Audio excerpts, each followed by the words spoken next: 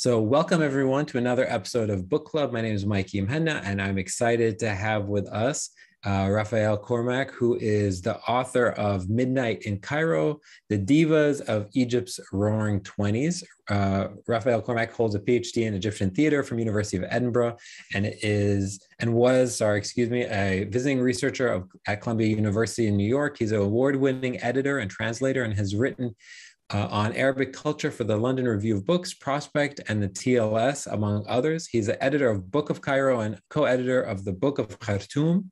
He's the author of Midnight in Cairo, which we will be discussing today. Raf, welcome to Afikra's Book Club. Hi, yeah, great to be here. Thanks so much for the invite. Can't wait to get stuck in. So let's start with a little biographical types of questions. When did you first become interested in Egypt? I don't think you grew up there. So No. at what age did you first start thinking to yourself, yeah, I'm really interested in this place? I actually think probably came to it through a slightly unusual route, which is Sudan. So I went to visit Sudan in what it must have been about the winter of 2008 to 9 to Khartoum. We went with my family there. I really liked it. It was like a fascinating place. I was at university at the time. I was doing my BA actually in classics, which maybe I'll get back to, and had not really had much exposure at all to Arabic culture or the Arab world. I mean, growing up in the UK, you don't really get exposed to sort of the cultural world of the Arab world on a regular basis. I couldn't name that many authors, but certainly couldn't name any cabaret stars. But I got really interested in Khartoum. I got really interested in learning Arabic, and then the only thing to do really at that time, if you want to learn Arabic, was people said go to Cairo or go to Damascus, and I chose Cairo, and then that was in 2009, the summer of, and I just really loved it. It's a city that, as I'm sure most of you know, really, really hits you when you get there. And I spent a long time there learning Arabic, and then I did a year at the AUC learning Arabic there over the revolution, which again was a sort of fantastic time to be there. And just got interested in, and then I tried to really combine my interest in classical theatre with this new interest in the Arab world. So I started working on Arabic adaptations of Greek drama. That's actually, I did an MA and then a PhD on that subject. And it talked about some of the greats of 20th century Arabic Egyptian literature. Taha Hussein, who did a version of Oedipus, Tawfiq al-Hakim, some of these big names. But then what really drew me to sort of this book was getting involved in that theatre scene and researching it. I found this sort of parallel world, which was not like the very high class Taha Hussein, sort of Tawfiq al-Hakim, who ended up writing plays that no one went to see. He stopped in the mid-20th century producing his plays in the theatre because the audiences weren't liking them. There was actually this other like huge popular entertainment scene that I was led into, and that's kind of what formed the embryo for this book. So, yeah, it makes sense. I feel that there are so many parallels to, I live in Beirut. I'm in London right now on a trip, but I usually live in Beirut, and I always see these parallels between, nightlife and sort of also like Instagram and the performative nature of those venues versus the academy.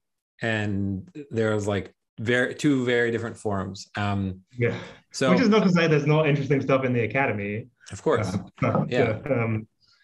But maybe now we're seeing a time where some people are trying to kind of bridge these gaps. And I mean, Andrew Simon, who's on the call, works on that academically, but just from my experience in Egypt in general, a lot of the people who are doing the most fun kind of work, if you will, in subjects like this, the nightlife scene, are not really doing it in the academy. They're playwrights like Layla Suleiman, Yeah. and Nancy Munir, who's sort of musician, who's doing things, and other kind of intellectual circles that are sort of functioning outside the academy. So as you started working on this book, so the nature of the series that we are as book club, and the idea is that this conversation can sort of serve as a companion for folks who are either in the middle of reading it or about to read it or who have just read the book. So I'm curious, what was the motivation? Was the idea of writing the book that exploring this moment in time would help you understand the moment that you were living in 100 years later in Cairo, or do they feel completely disconnected? It was an attempt, I think it was an attempt to really recreate that world of the 20s and 30s, yeah, which is funnily both very connected to the current Egypt and also feels very distant and different. But I think what I was maybe trying to do was look at the kind of nostalgia that was growing up around it, which a lot of people were becoming more interested in this period, are becoming more interested, and 5 years ago were becoming more interested in it, and really try and paint as full a picture as possible of really what it was like to actually be there. Try and maybe strip away a little bit of the nostalgia and just kind of see what, if you were a person going to downtown Cairo's nightlife scene, what kind of world you would experience. And then it's kind of from there that the choice to center on sort of the women of the scene emerged, because I just felt like, as I sort of wrote a little bit in the introduction, I felt that it was through their lives that you really get the fullest picture of what was going on, and also of some of the contradictions that were alive at that time.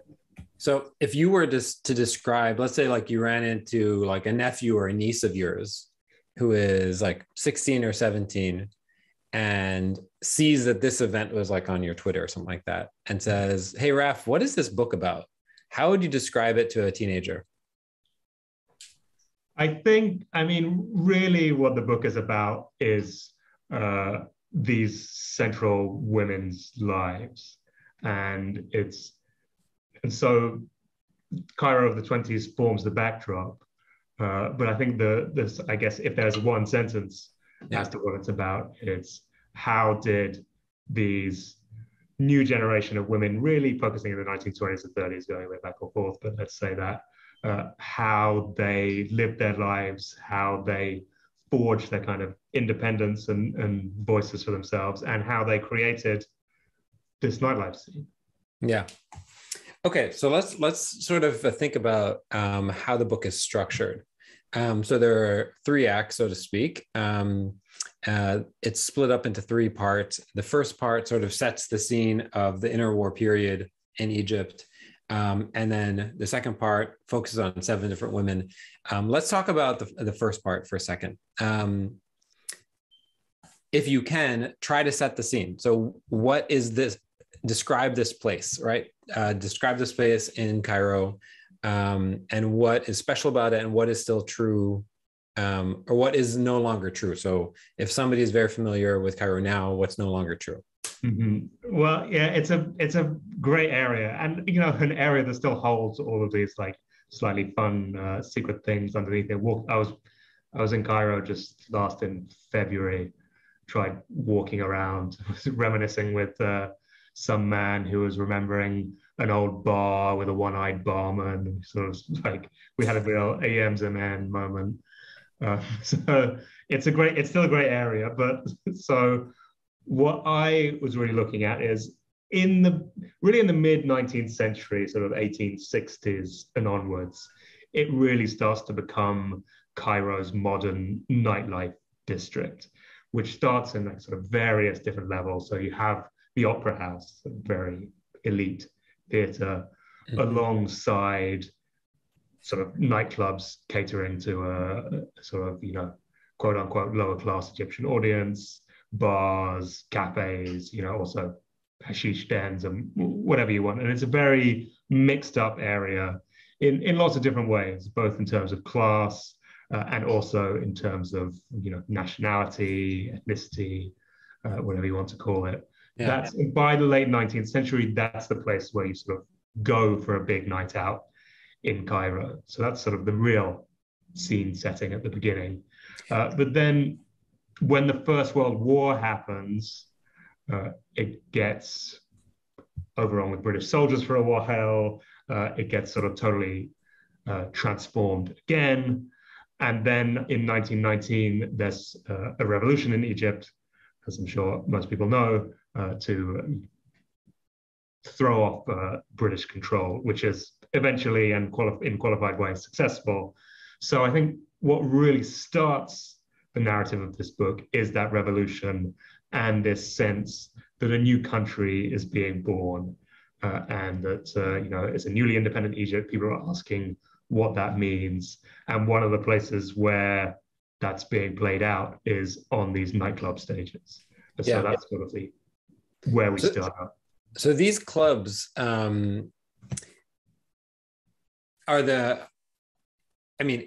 these clubs before this period, are there similar type venues in other alleyways and other sort of, was there a nightlife that predated this period?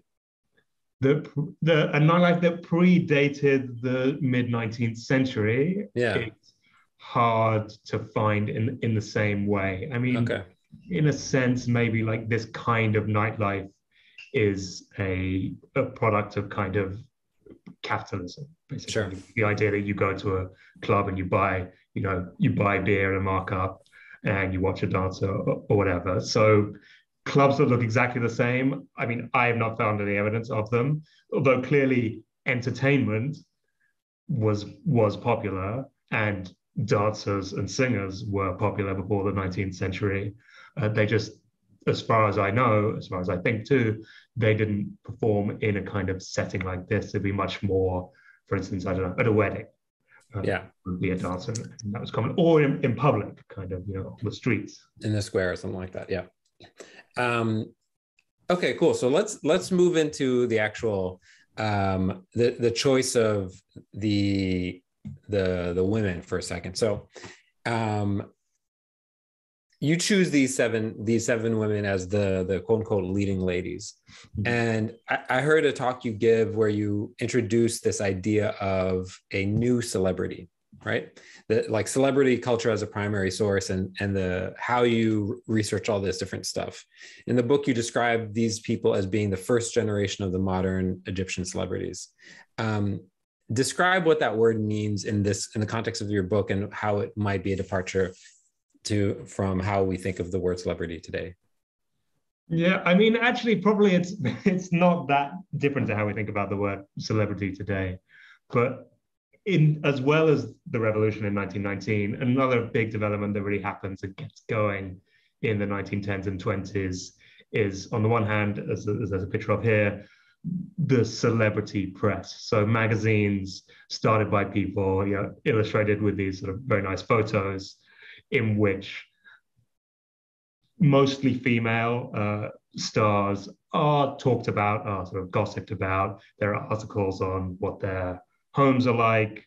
There's stuff about who they're getting married to, or who they might be getting married to, or who they divorced from. Like the modern woman.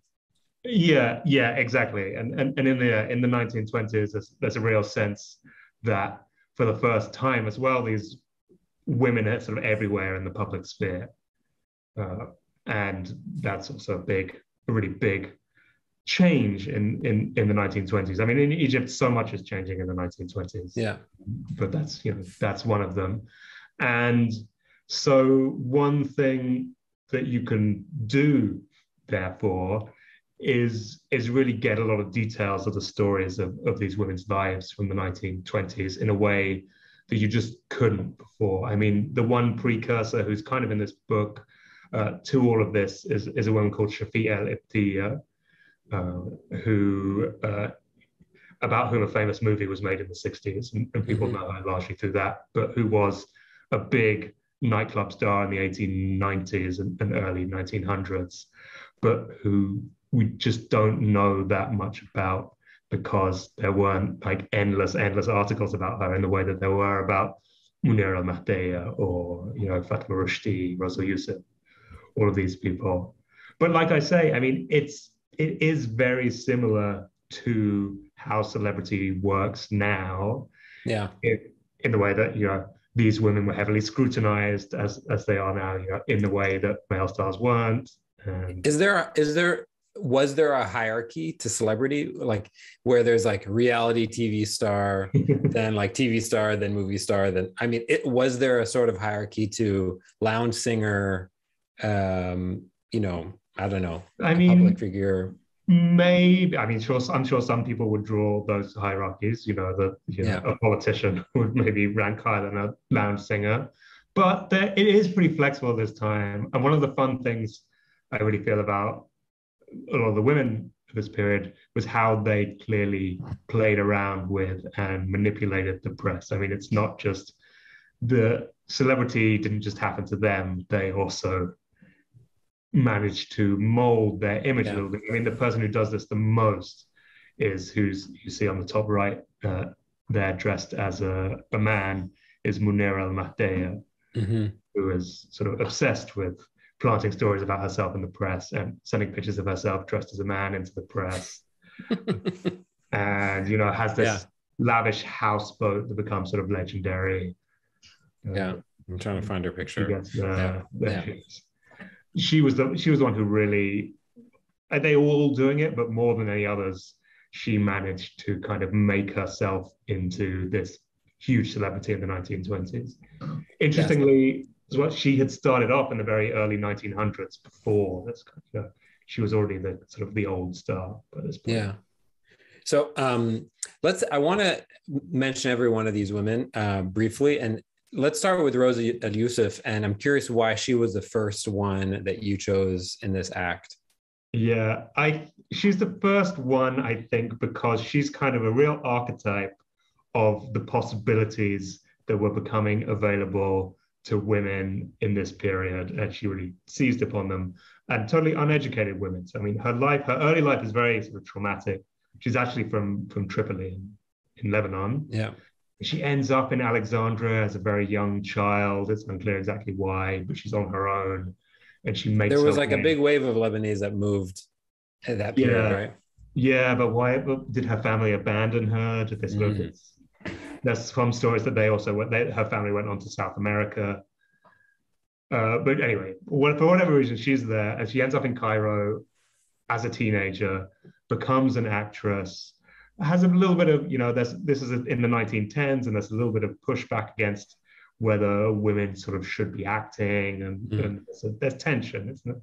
But she rides through that, and by the 1920s becomes sort of the great prima donna of Egyptian theatre, like the big star, the sort of acting star.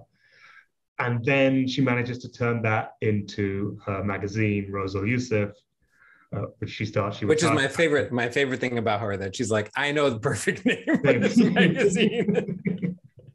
Yeah, you should be called after me. And then she does that, and it's hugely successful magazine, and she ends up at the end of her life sort of having lived an extremely difficult life, unquestionably, but sort of having risen to the top of all these different spheres, you know, as politically influential, as literarily influential. She's like the Oprah of the 1920s. Yeah, exactly. And she did it from nothing. I mean, really, like, no education. She was certainly not an elite woman by any stretch of the imagination. Did it surprise you that women like this were these like multi-hyphenates, where they had all these different versions of their careers, and they were, you know, they ran magazines, and they were film stars, and was that surprising to you? Yeah, I mean, I just think, it's part of the mentality, I think, of just doing what you've got to do. Yeah. So like the film, people going into film when they rather not, and actually it's really the early days of film are filled with women in a way that by the 1930s is less true, but most of the early pioneers of Arabic film were women. Aziza Amir, who in the book, but also Bahika Hafez and Asia Daga, and you know, Fatima Rushdie too goes into film. so maybe women were sort of able to be a bit more versatile and move around a bit more or take more risks. I'm not sure, but it's yeah. Okay, let's keep on going. So Fatima Rushdie. Yeah, so she I think is included partly as, so one thing I wanted to do is have different types of women's stories. So you have Rose Al-Youssef, who is kind of the great, the great hope story. But I also wanted to have, women who are involved in different aspects of the entertainment business. So Rose Al-Youssef was an actress, then became a sort of magazine editor. Fatima Rushdie is really the great star of the 1920s theatre. And so it's through her you can tell that story. She was, along with Yusuf Wahbi, there were two main theatre troupes, basically in the 1920s, hers and Yusuf Wahbi's. And hers was just as, if not necessarily more popular, it's hard to say, but certainly just as big. Her life is a little bit more, has more ups and downs than Rose Al-Youssef. She has these quite difficult relationships with men, often also strange relationships with men too. I mean, her early mentor, who married her when she was just 16 and he was, in his 30s, maybe even early 40s, Aziz Aid.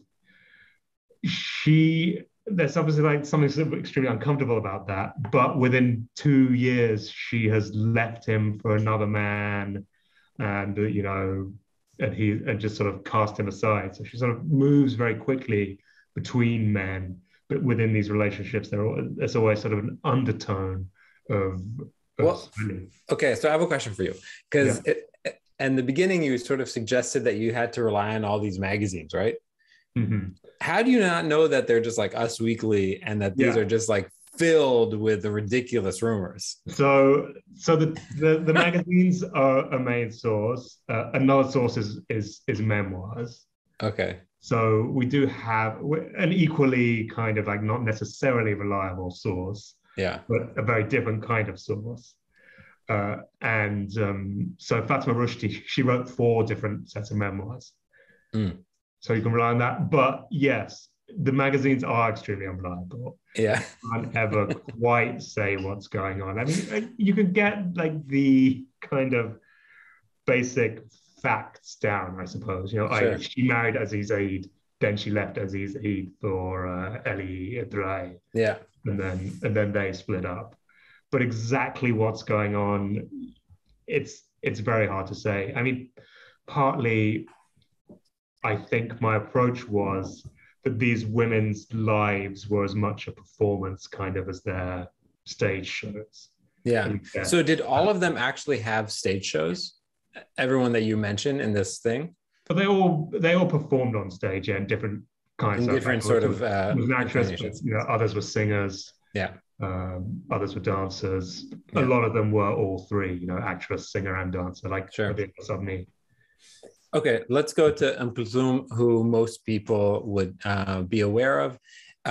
What surprised you about your research on her? Because she's somebody who sort of exists very prominently in our imagination already. What sort of caught you off guard? I said before that I sort of, when I first started writing, I almost thought about not including her. Yeah.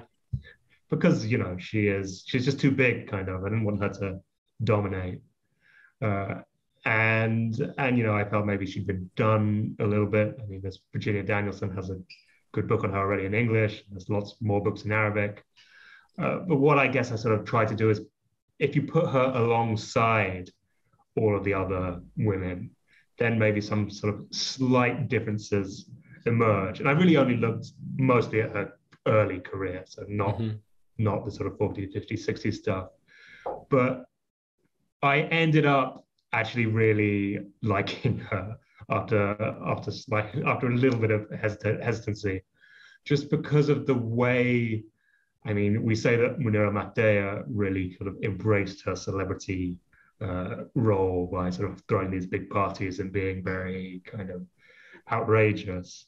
But Kulthum handled her career in this totally different way, being very kind of didn't give any interviews really to the press, or hardly at all. And when she did, they were very kind of cagey. She kept a sort of wall around her private life in a way that was very different from all of the other women in the book. I mean, she was very different from all the other women in the book. I mean, for instance, unlike everyone else, her father did not die when she was young. So every single other woman in the book, I think maybe not Fatima Siri, but Badia Masabni, Fatima Rushdie, Rosa Youssef, Munira Al-Mahdiyya, their fathers died or left when they were very young. And perhaps part of the reason they got into the entertainment business was because there was nothing else to do and they had to support themselves. Whereas Kulthum's father in her early career is a big presence. And, as people who sort of know a little bit about her early life will know, he was sort of very controlling, and that's his, when she was young, it was him who took her out to sing, and it was him who took her to Cairo. But it sort of surprised you that you started, you said you liked her more. Yeah. Do you mean that you liked the idea of including her more, or you actually liked her music and her personality and her presence more? I liked her, yeah, it's the latter. I liked her presence, her personality and such more, because she's always sold now as quite a, extremely establishment figure, this person who you sort of can't question. Yeah. And who represents this kind of, conservative is maybe not exactly the word, but close to sort of this. Yeah, it's like it's what a singer should be. She represents that, but I don't think. I think her career, in fact, and her life is so much more complicated. Yeah.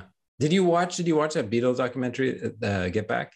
I didn't know. I felt the same way after watching that about Paul McCartney, because Paul McCartney is like easy not to like, right? Yeah. Then I was like, oh, I like this guy more than I thought I would. Like maybe he's a genius.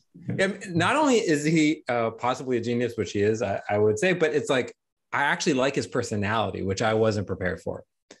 So yeah, maybe. And Kulthum is like, she probably was quite fun. She clearly kept up this facade. Mm-hmm. There's all these stories about how she loved telling jokes, and when you see like intimate pictures of her, and she's having fun. Yeah. Okay, let's keep on going. So we spoke briefly about Munira. Tell us a little bit more about why exactly she made the cut. Yeah, partly she is really the opposite of Kulthum. Yeah, that's the way that and they were rivals of the 1920s. This is another. Is that overblown, or is that true? I think it's overblown. Yeah, I mean, I think that's an example of a story that the press like to print, and then, of course, as well as the press in the 1920s being quite unreliable, stories then have built up over the decades. All the stories about Munira Al-Mahdiyya casting spells on Kulthum. Yeah. In fact, I think Munira Al-Mahdiyya was probably more concerned with her rivalry with Muhammad Abdul Wahab than with Kulthum. But you can see why the story emerges, because they're the two great stars of the 1920s in Egypt, and they're so different. So they feel like polar opposites. So. Yeah. Okay, let's keep going. Aziza. She's great. She might be, maybe she's my favorite character, although that changes every week in the book. But she is really in there. She's in there because she created Egyptian film, if we want to be extremely bold about it. She made, quote unquote, the first Egyptian film. Other sort of arguably Egyptian films have been made before that. And it's a fascinating story in which she sort of teamed up with a Turkish impresario, as a director, producer, and then they fell out and she left him and took all the rushes from the film and then made it herself in her basement during her honeymoon. Wait, really? Yeah, yeah.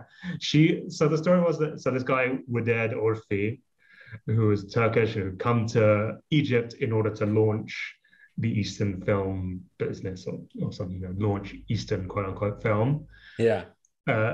He had teamed up with Aziza Amir and they'd made this film about kind of a sort of Bedouin love story crossed with lots of great Egyptian locales, but in which the main female protagonist's partner runs away with a Brazilian archaeologist's daughter. You know, the trope, the standard trope. Yeah. If I've seen it once, I've seen it 1,000. Exactly. Yeah, the old Brazilian archaeologist's daughter. But then the story is that when they showed the movie to a sort of select group of journalists and friends, she thought it was so terrible that that she had to do something about it. This Wided Orphy had ruined the film, so she took away lots of the film and said that she reshot a lot of it, although Wided Orphy argued with that, and then released it under a new title. And it was pretty popular. And then for the next few years, kept releasing films. And so this is 1926 that she releases. How cool! Which is pretty early. Yeah. So, and then it's through her they sort of get into the film business a bit, and the role that women played in the film business, which was, as I said before, huge. How cool! Okay, let's keep going. I think Mahdiyya is the last one. And tell us a little bit about Mahdiyya. She, I mean, like a lot of them, she really does everything. She's a singer, she's an actress, but she's best known as a dancer and nightclub singer. And I think what she really did that was very important was, again, in 1926, she opened up her sala, nightclub, which on Ahmed Dean Street, which was the first kind of, I call in the book this thing, I call it sala, which they were all referred to as that. I mean, literally, that just means hall. And it's a word that had been used before Badi'a Masabni used a nightclub, but usually it seemed to refer to like cinema halls. So like usually a cinema, but she created this thing, Salat Badi'a, and it was a mix of this kind of European cabaret style entertainment with a more traditional Arabic style of entertainment, largely in the Arabic language and marketed at Arabic-speaking Egyptians rather than sort of Europeans, but with some European acts. It was a real mix. And actually, one of the things I was trying to do with this book is to show cosmopolitanism, that sort of very thorny word, to show that there was a cosmopolitanism in Cairo which was Arabic speaking, because in, I think certain Western nostalgic views of Egypt in the early 20th century, there's a kind of Alexandrian European language speaking, I guess French, maybe a bit of English, cosmopolitanism, which included some Egyptians, but only a sort of certain elite style.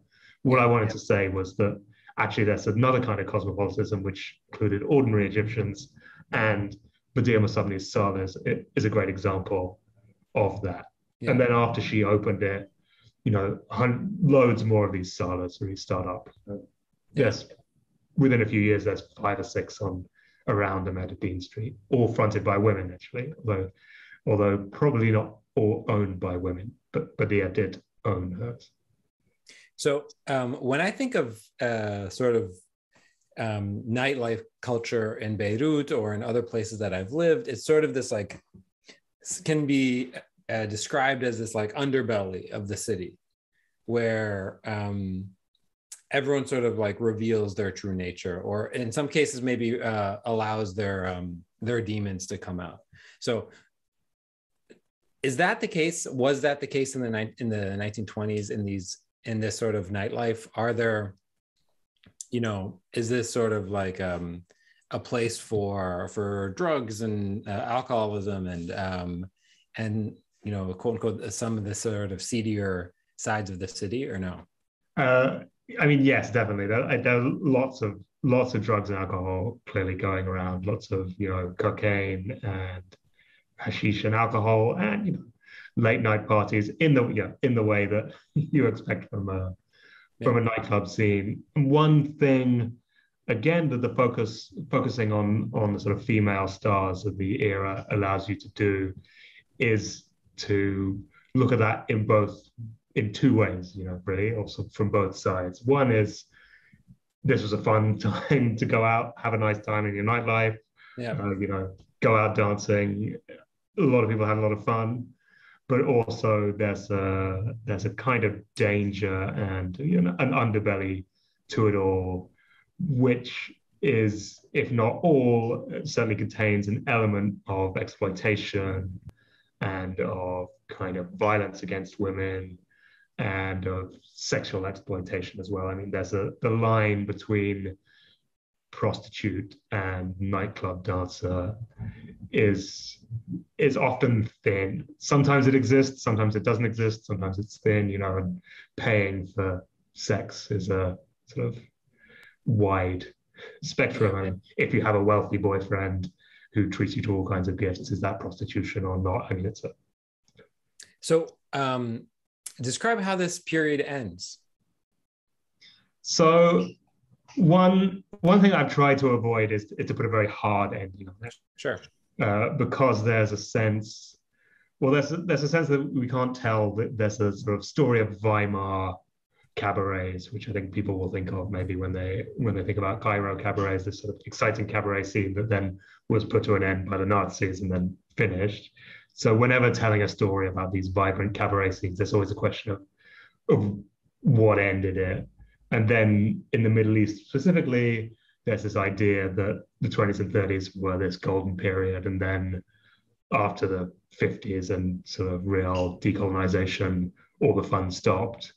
And that's clearly not true. And I certainly didn't want to portray that. And maybe that's why Tahir Carioca, who's in the middle there, sort of serves as this ending, because she starts off in the 30s in Badia Masabni's nightclub in this scene, becomes an extremely famous dancer and then also film star, but she kind of bridges a gap after the 1950s. So in 1952, a lot of Ezbekir burns down in these anti-British riots, in which things like Barclays Bank and the Officers Club in Egypt are targeted, but also cinemas and bars are targeted too as kind of symbols of decadence. But after then, the nightlife scene continues. Tahir Carioca, for instance, keeps dancing, keeps making movies, but she, unlike the earlier stars, and I'm being a little bit cagey about this, but I think it's true, she's very political. So, I mean, she's very political in the way that she is actively involved in political organizations. Yeah. Rather than just earlier stars had nationalist political views and expressed them on stage and this kind of thing. But Tahir Carioca really got involved in political organization. And that sort of felt like she therefore felt like a nice character to shift into the sort of the Nasserist period, the 50s and 60s, which I'm sort of tempted to write a whole other book on. Yeah. Just to sort of convince people that it didn't end with that. Yeah, but do it. Things changed a lot.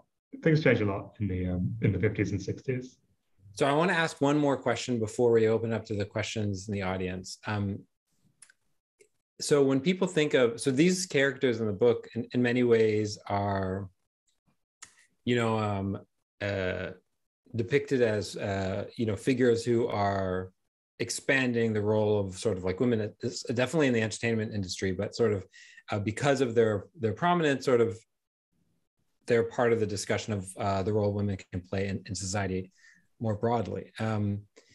But I think when people think about sort of women's movement in Egypt during this period, they don't think of these characters. What is the relationship between these women and folks like Huda Sha'rawi, Meziede, and some of the other folks, Dore Shafit and folks like that? Complicated.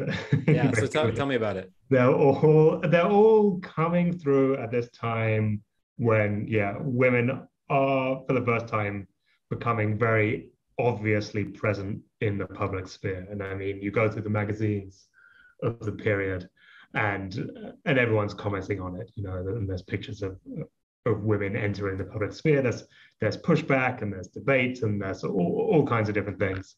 But that's kind of what unites both your Hoda Sha'rawis and your Munir al-Mahdiyyas.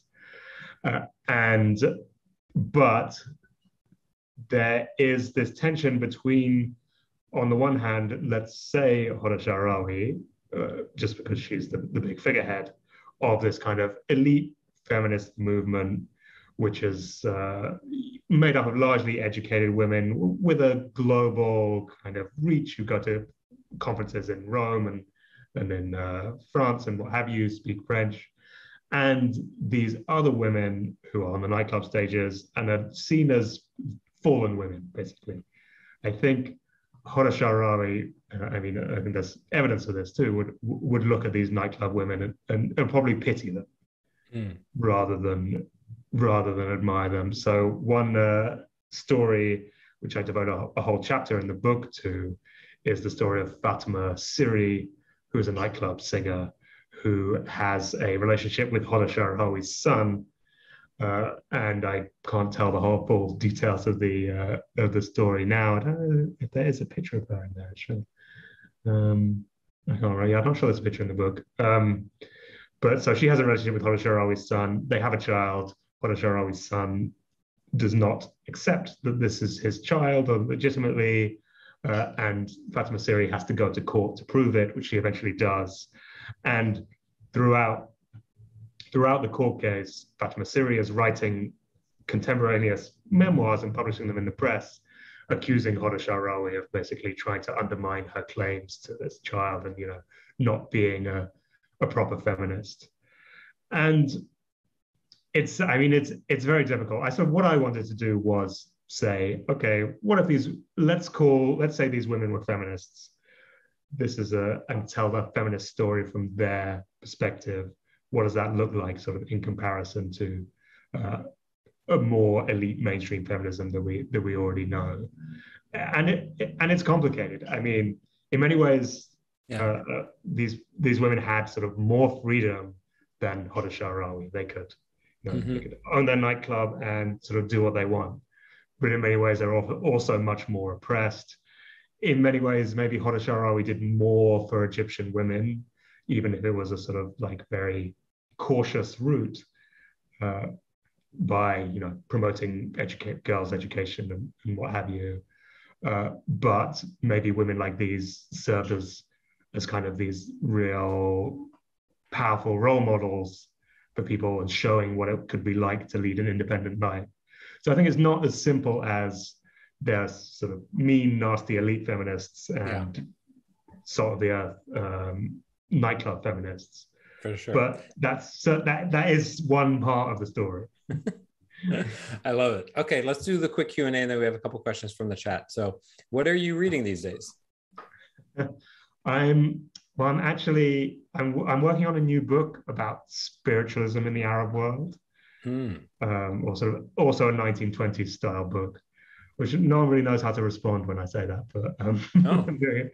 So I'm reading stuff around that. Well, one thing which I'm actually reading is not connected to the Arab world in that respect, but there's a 1930s palm reader called Charlotte Wolfe, because I sort of was looking into palm reading, and she wrote these incredible memoirs of being in Weimar, Berlin in the 1920s.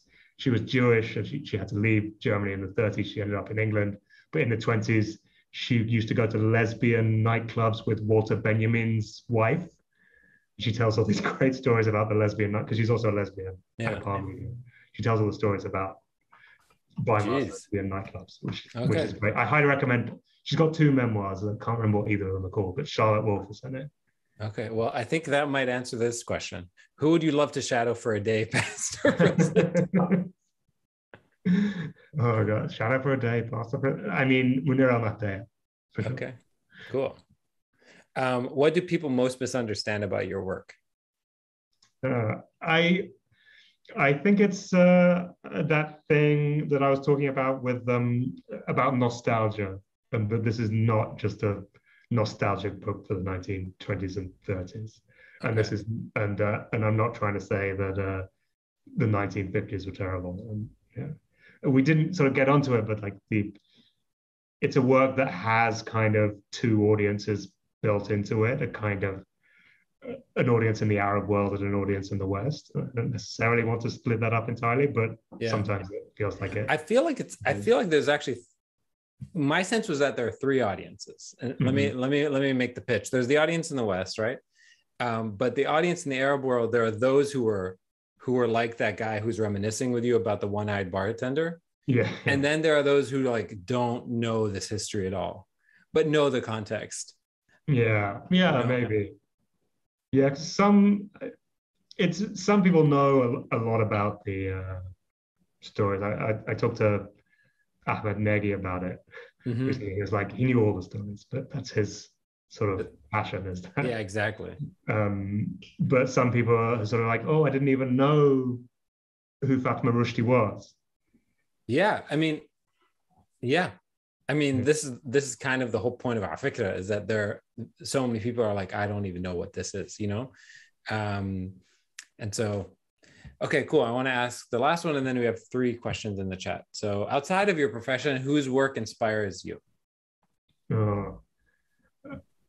Right. The people who I would love to write like, the books I've read recently, Iman Marcel's book about narrates is fantastic. Just the way that she tells, because it's a trouble writing about the Arab world at all. This idea that so much is sort of lost, that there isn't kind of easy archives and personal papers to delve into. Yeah. In that book, she writes just tells that story so well.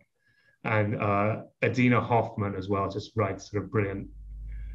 She wrote My Happiness Bears No Relation to Happiness, a book about Taha Muhammad Ali, the Palestinian poet. Cool. Amazing. Yeah. Okay, let's get to the questions. The first question comes from Yasmin, who asked me to read her question. Why do you think this period was led by female artists rather than men? Wasn't everyone already sick of the wars and in need of this escape? I'll say that as 2 questions. Yeah. And in a sense, I mean, there are lots of prominent men in this period too. Youssef Wahbi, for perhaps being the most sort of famous one, but lots of others. Muhammad Abdul Wahab. You could tell this story through the lens of just popular men. I think it would be less. I don't think you'd get as much film. I don't think you certainly wouldn't get as much cabaret out of it. It would be perhaps more sort of higher class. You could tell, for instance, the story of the 1932 Arab Music Conference, which was very extremely male. So there is this kind of other world of male stars who are working with it. It's funny, but when you write things from the perspective of women, or in this period, all the men just look so terrible. Well, it's so funny because as you're even pronouncing the word male, you're grimacing. You just can't. Every woman is just sort of either let down or exploited by all these men. And actually, I started off writing this book. I don't know if anyone's read Youssef Wahbi's memoirs. They're really hilarious. But he's so egotistical, and he sort of claims that he did everything first, and that actually this one, and it's all about settling scores, but they're very funny. They're good, totally mad. But I thought, Youssef Wahbi's got to be the worst guy in the 20th century. Everyone hated Youssef Wahbi. He's got to be, he turns out to be one of the best. He was a little bit egotistical, but so was everyone. That's so funny. Okay, I'm going to ask Andrew's question. Andrew asked me to ask it. He says, thanks so much for the wonderful talk and book. It was a joy to read and teach. I'm wondering if there's a story you wish you could have told in Midnight in Cairo, but did not have the space to do so. And when it comes to the book's reception, has anything about it surprised you? The one sort of angle that I really wanted to pursue but have not been able to figure out yet is there was this singer in the early 1930s who wrote a book, apparently, telling the biographies of all like the really famous singers and dancers of the very early 20th century. I don't think the book was ever actually published, but it was serialized in Sabah magazine in the early 1930s. And so that angle of women telling other women's stories is something that sort of lacked a little bit from the book and wish I could have had a bit more of. Because, I mean, in memoirs written by Fatma Rushdie and others, the people need to sort of sell themselves as these unique stars who fought against all odds and kind of triumphed by themselves. That's part of the genre. So they don't really talk about their relationships with other female stars and how that played out. And you get certain hints at it, but it's something I found it hard to find. I'm hoping maybe like if I can really track down all of this book written by a female singer in the 30s, I might tell a little bit more about how women interacted with each other, like female stars. Cool. What about the reaction to the book? What surprised you about the reaction? I've been very happy actually with it seems to have been much more popular in Egypt and maybe the Arab world than in the West, really. And I wasn't sure. I mean, like we say, there's like all these different kind of audiences to it. But the people who have really seemed to like it the most have been, in Egypt. So when I went to Egypt, everyone was saying how they liked it. I mean, I don't know if I'm, I hoped that would happen, but I'm glad that it did. Cool.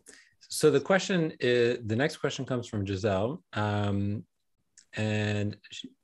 it says, your book really was a pleasure to read. It really brings to life the nightlife of the 1920s and to the 50s with all the saucy stories and gossip. It definitely puts the life of these strong women in context. Is the book going to be translated into Arabic? And then the second question is, what was the least expected source of information that you found valuable? Yeah, in answer to the first question, Kutub Khan in Egypt are working on a translation. Hopefully it's coming out soon. Great.